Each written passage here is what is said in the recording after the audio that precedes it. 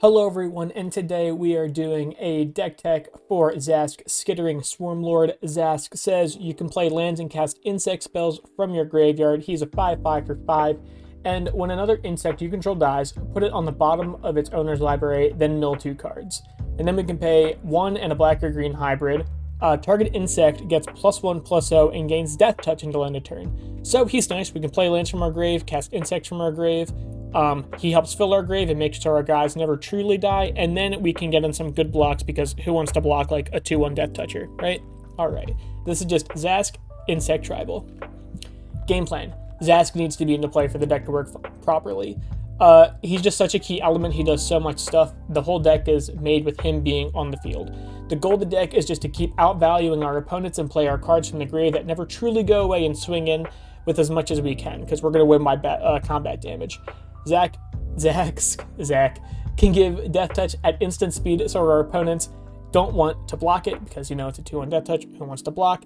Zask fills our... I'm calling him Zach from now on. Zask fills our graveyard naturally by our bugs dying, so we don't really need to put a ton of self-mill into this deck. Zask also lets us play lands from the grave, so there are some strip blocking effects, which I'll talk about when we get there. And then we have a good amount of shuffle abilities that are needed because since Zask puts them on the bottom, we got to shuffle them around so they're not like really on the bottom.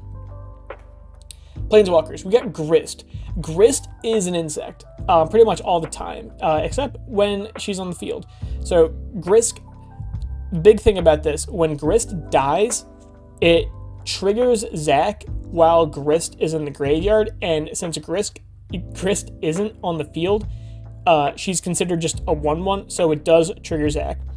She also makes 1/1 and then self-mills, which is pretty nice, puts a loyalty on her. We can sacrifice a creature and then destroy another creature or planeswalker, which is nice, the old 1-for-1. And then we can minus her.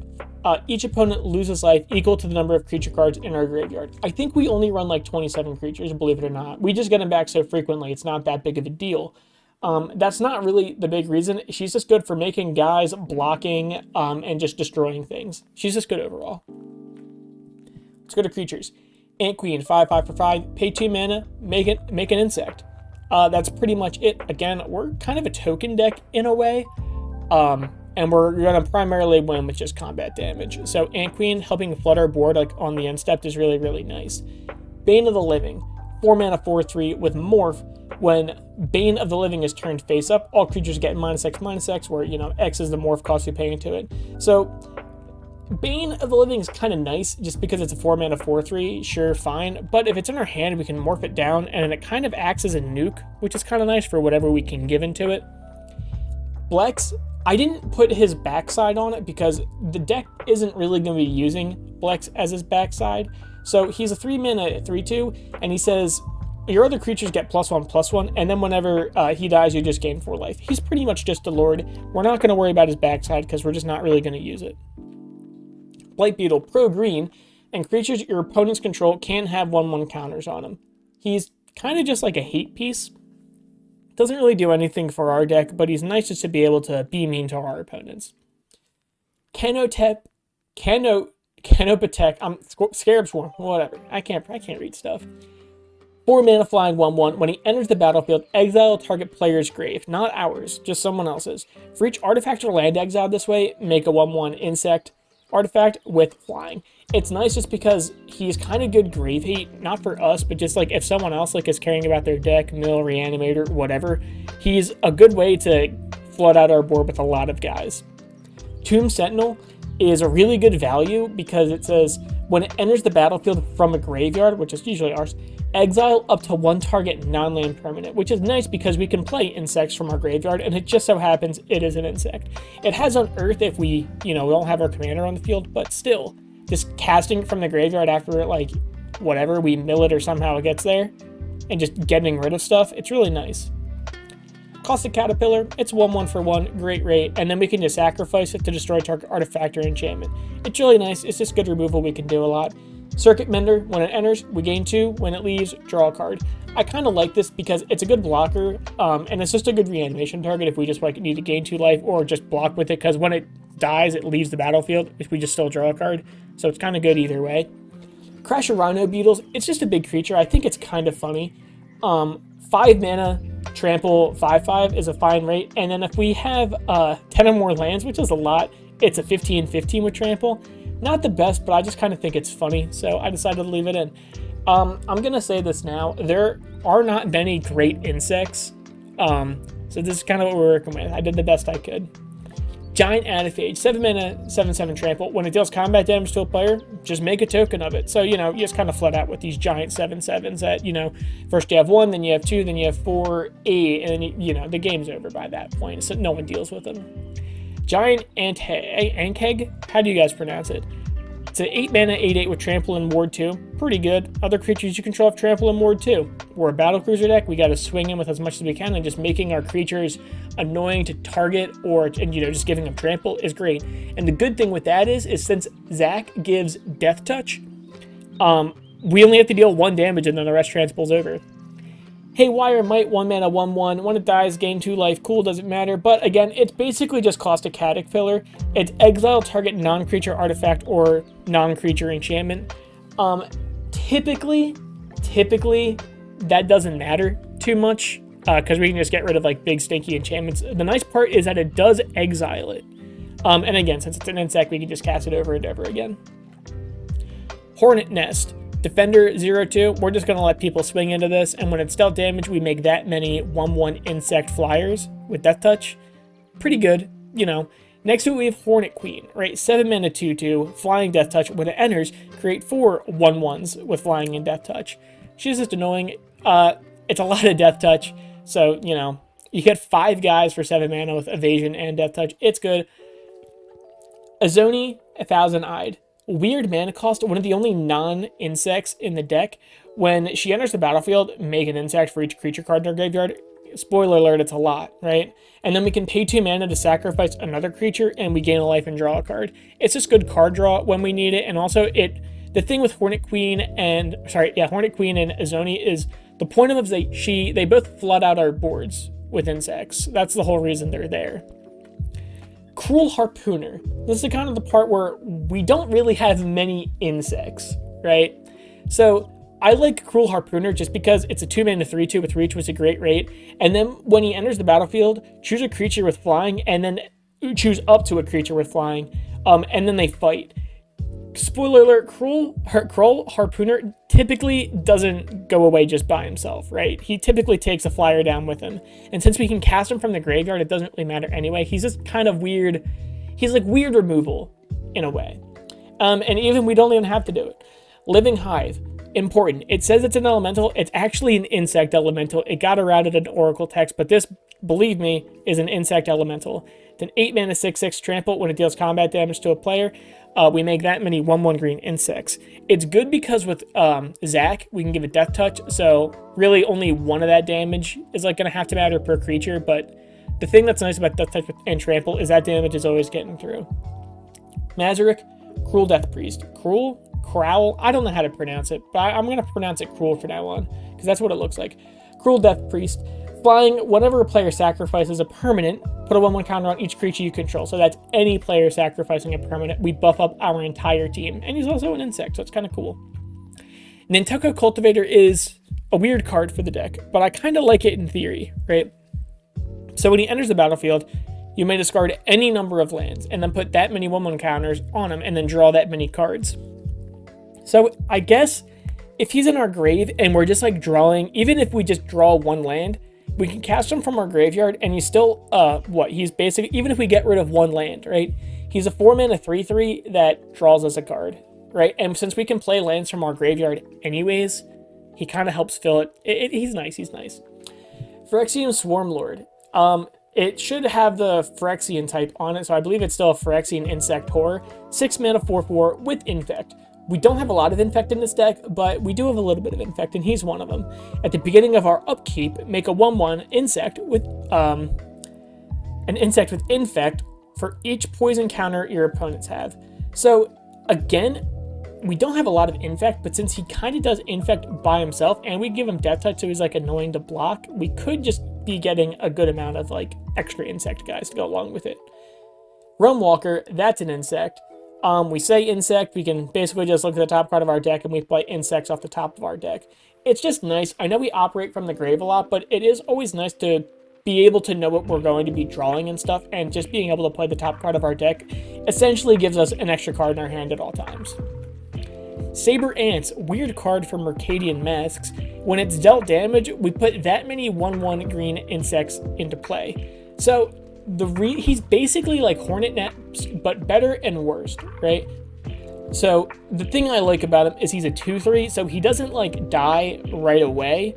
When he's dealt like damage, like he can like block tokens and like still live, but Hornet Nest doesn't really do too much. That does make Death Touchers. But the thing about this is we can always like attack with him, and if someone wants to block it, then we can just make a ton of guys. I don't know. There are not many great insects.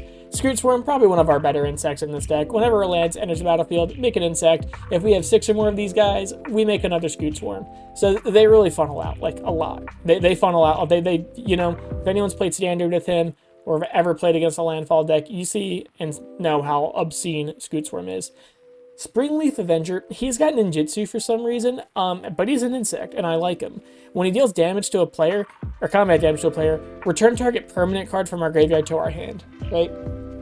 The thing I like about him, right, is with Zask on the field, we're going to leave up our mana before damage anyways, because someone's like, oh, if I block, they don't want to block our guys just because they're like, well, Zask's just going to give him Death Touch, and I don't want to lose my guy, right? So we can swing him with like a 1/1 insect. Oh, surprise, it's actually Springleaf Avenger. And he's going to get permanent cards from our grave to our hand. He's just kind of good reanimation, plus like 5 mana, 6/5 is pretty good. Sir Conrad the Grim, he's the only like other non-insect creature in the deck, but he is good because he says whenever another creature dies or a creature card is put into a graveyard from anywhere other than the battlefield, or a creature card leaves your graveyard, he deals 1 damage to each opponent. So it's nice, right? Because it's whenever another creature dies, right? Every opponent takes 1, right? Whenever a creature card is milled from us, right? Everyone takes 1. Or whenever we reanimate one of our guys and just cast them from our grave, everyone takes 1. And then we can just mill, and then everyone, like, typically will take 1. So he's just good. He does a lot of, like, kind of unintentional damage to everyone except us, which is nice. Vorpede, I just think it's a big stinky insect and I like it. 5 mana 5/4 with Vigilance and Trample and Undying. So then we swing in with it. If it dies, whatever, oh well. And now it's a 6/5 with Vigilance and Trample.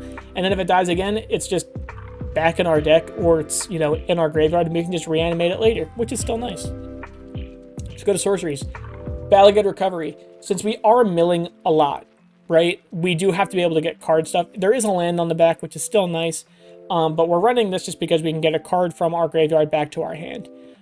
Beacon of Unrest. Put target artifact or creature from a graveyard onto the battlefield under our control. So we can hit our opponent's big creatures from their graveyard, or artifacts from their graveyard, or really our own. But I know it kind of sounds silly, but Beacon of Unrest is important because we shuffle it into our library, which makes us shuffle our deck, right? As I said earlier, it's really important for us to be shuffling our deck pseudo-frequently, so our insects that do die, that get sent to the bottom of the deck, don't really stay on the bottom of the deck. Cultivate, still kind of shuffle the same, like, shuffle with, like, the same logic of, like, you know, we don't want to keep our insects on the bottom. It's going to get us 2 lands, right? It's just good ramp, whatever. Diabolic Intent, I chose this over Tutor just because I wanted to keep this deck kind of cheap. And I kind of like it just because we sacrifice a creature, which is nice because it can mill us and do all that good stuff. And then we just search our deck for a card and put it in our hand, which is good, you know, situational Tutor. Kodama's Reach, it's just ramp and it shuffles our deck. It's good. Tutor also shuffles our deck, which is good.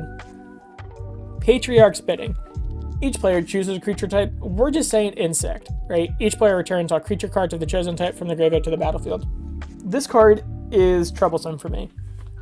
So it's in the deck because I like the idea of if we mill a lot of cards like late game, we can get all of our insects back, right? Which is really, really cool, right?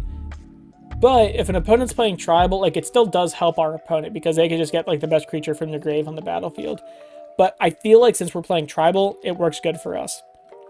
Triumph of the Hordes, one of our main win cons for the deck. Until end of turn, creatures you control get +1/+1 and trample and infect, which is just great because Triumph of the Hordes, you see it in play, like, you know, in other decks. It typically means someone's dying, and that's what it does.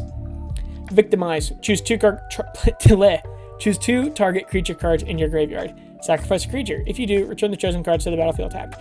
it's nice just because we're able to just kind of get rid of like one of our creatures, have it go to the bottom of our deck, and then we reanimate 2 big guys that have been milled into our grave. It's just good reanimation. Let's go to instants. Abrupt Decay, it's just good removal, can't be countered, and we just destroy something with mana cost 3 or less. Instant speed 2 mana, it's fine. Assassin's Trophy, just get rid of something we don't like. They can have a land, not the best that they get a land, but still, it's fine. It just gets rid of a permanent, which is great. Beast Within, same thing, get rid of permanent, they get a 3/3. That 3/3 is better than whatever we got rid of. Deadly Dispute, we do make a good amount of tokens, and since they're just 1/1s, I like the idea of just being able to sacrifice those guys instantly to draw 2 cards and make a treasure. It's just good card draw. It's good ramp in a way, and who cares if our creatures die, because they're either a token and it's no big deal, or it just gets shuffled back into our deck anyways. Grisly Salvage, reveal the top 5 cards of our deck, put a creature card or land from among them into our hand, put the rest into our graveyard. It's good. It's just like, we fill our grave, it's good. We put the best card in our hand, it's good. And it's 2 mana instant speed, it's fantastic. Harrow, sacrifice a land as additional cost, search your deck for up to 2 basic lands, put it in a battlefield. It's just another, 1, it's a shuffle thing, just good. And 2, we want our lands in the graveyard anyway, so we can just play them. So, like, it's nice because we could pay 3 mana, right? Or, like, tap our land, right, for mana, and then sacrifice it, play Harrow on, like, turn 3, right? And then we get 2 more lands, and then we just boom another land into play for our landfall with Grist on the field. Maybe not turn 3, but you know what I mean. Heroic Intervention, we're kind of a token deck in a way. And we don't want our board dying, so we have to completely reset. Like, we're fine with our creatures dying, but not our entire board. So just being able to give our whole team hexproof and pro nukes is pretty good. Nameless Inversion is very important, right? So it says Tribal Instant Shapeshifter. It's a changeling, right? This card is every creature type at all times. Target creature gets +3 and -3 and loses all creature types until end of turn.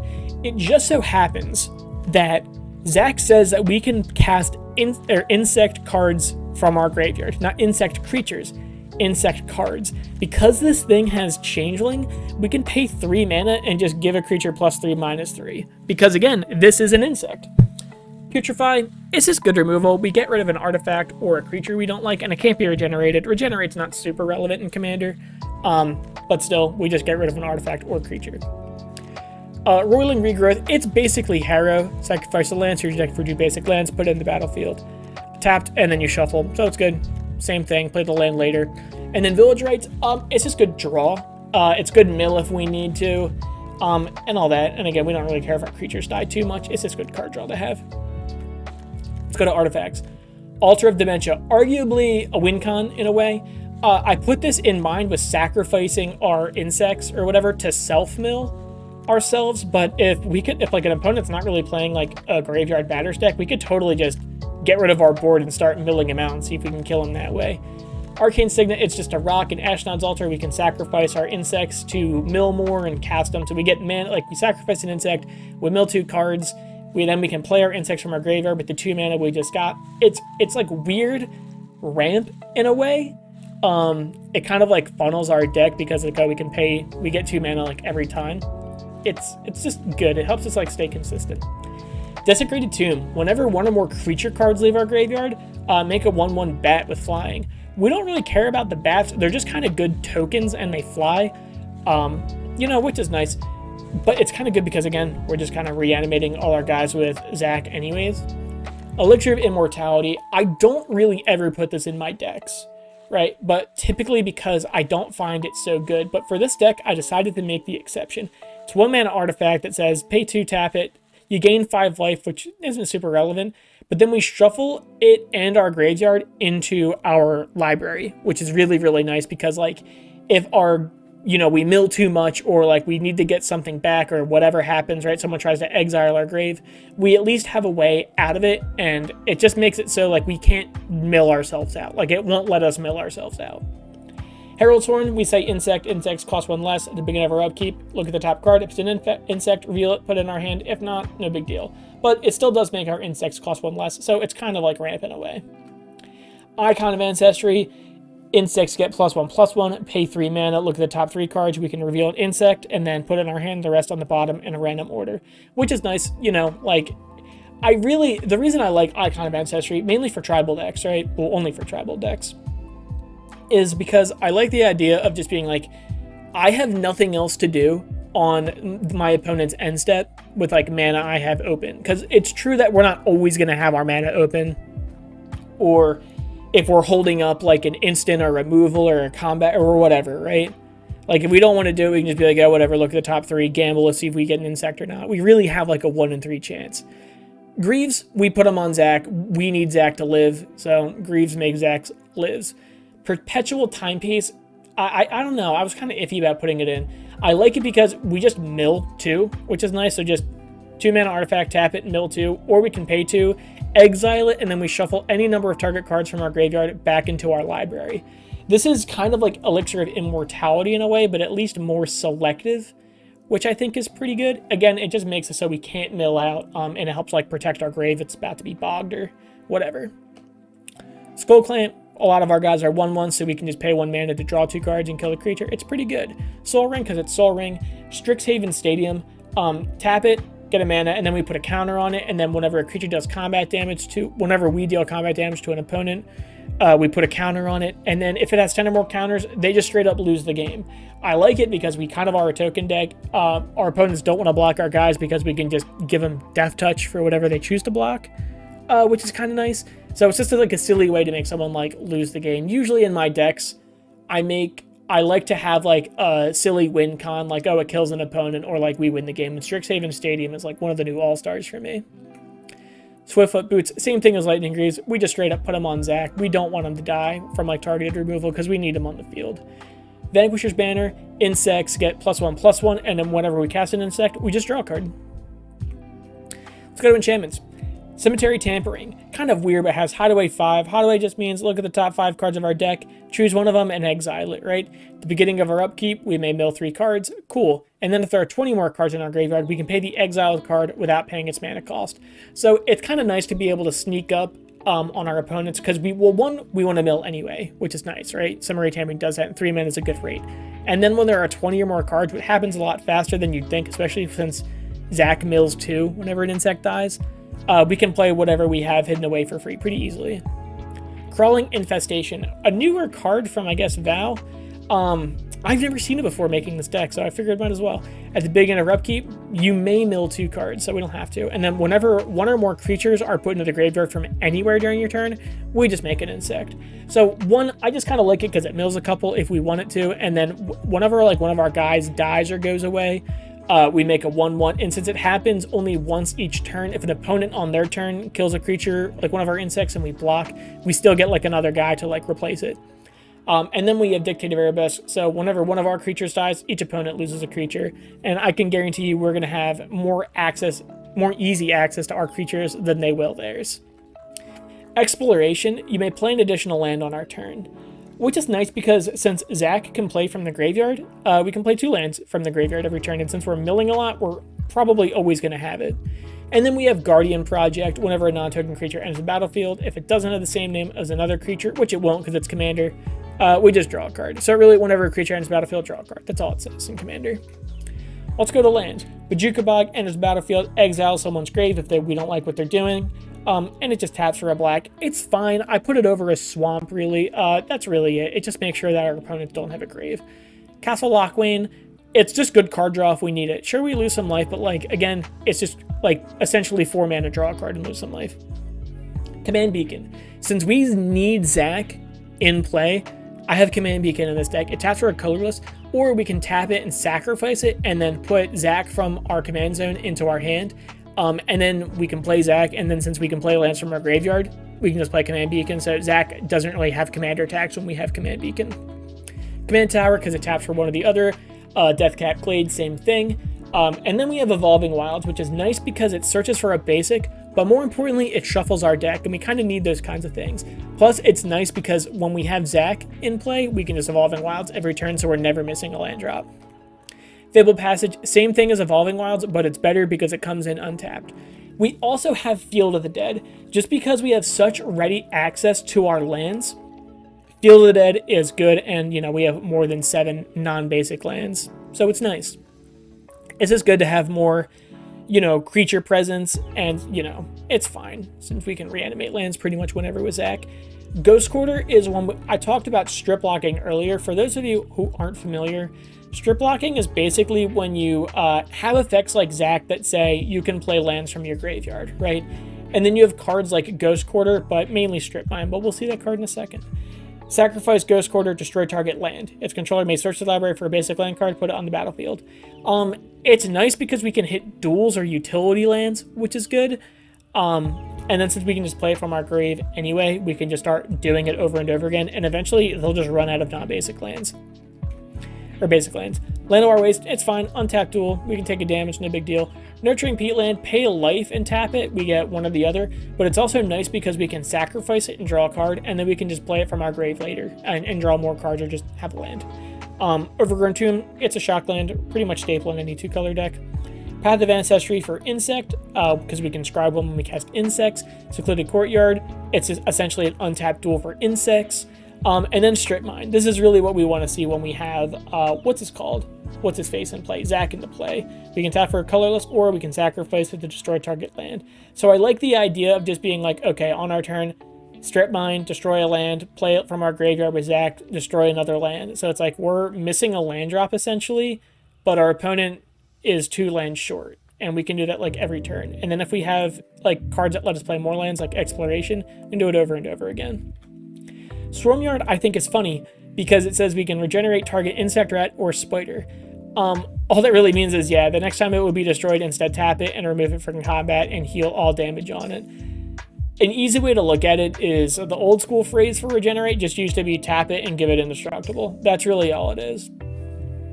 Takenuma, Abandoned Mine. I really like this card a lot because, one, it's an untapped land that taps for a black. And we can also pay 4 mana to discard it and then mill 3 cards, and then we can, return a creature or planeswalker from our graveyard to our hand. And then it costs 1 less if we have a legendary creature. I like this for 2 reasons. 1, it mills 3 and puts it back in our hand, and also we can just play it later on. So it's like a land that, like, yeah, we will probably want to channel it and then play it later for its like regular like land ability. Temple of Malady, and enters tap, no big deal. Enters scry 1, so we have good card setup, and then it taps for one of the others. In budget decks, I like the temples. I think they're fine. Twilight Mire, taps for one or the other, or both. It's just good filtering if we need it. Unclaimed Territory, that's really it. We just say insect, tap it for a colorless, or we can get it for a green or a black for insects only. Still pretty good. Basically, we're a Secluded Courtyard, I'm pretty sure. Undergrowth Stadium, we are always going to have more than 2 opponents, typically, right? I build these decks in the mind of us going against 3 opponents in a 4-player pod, so it will come untapped in most cases unless someone died. Final 2 lanes is we have Wasteland, sacrifice Wasteland, destroy target non-basic land. Another part of strip blocking we can do. And then Woodland Cemetery, because it's just an untapped duel. Whoa, I skipped a part. Lands, 5 swamps, 6 forests, only 11 non-basics, which I know is kind of probably small if we have Evolving Wilds and Fabled Passage, but I think it's fine because we're really running those for like the shuffle parts anyways, so it's good. Miscellaneous about the deck is it's about $304 as of the filming of the video, which isn't too crazy. I mean, you can go budget on some of the lands and like cut that in half. It's really not that expensive if you wanted to make it pretty reasonable.